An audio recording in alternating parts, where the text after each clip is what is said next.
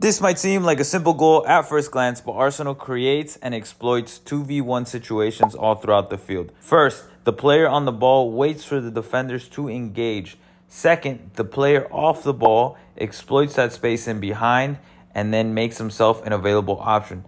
Third, the weight of the pass is perfectly done for the next player to progress forward. Simple actions like this is what helps create these goal-scoring chances. Like I've mentioned in previous posts, the game is all about numbers. 1v1, 2v1, 3v2, etc. Here's a clip that I found on YouTube where in a training session, these players are working on this exact scenario. There's going to be moments when the defender engages, and those are the moments that you either are going to pick out a pass or beat that player with a change of pace and hesitation move. Best case scenario, the defender doesn't engage with you and gives you all that space, so you just keep taking it and then you can create a chance. Follow this page for more content like this.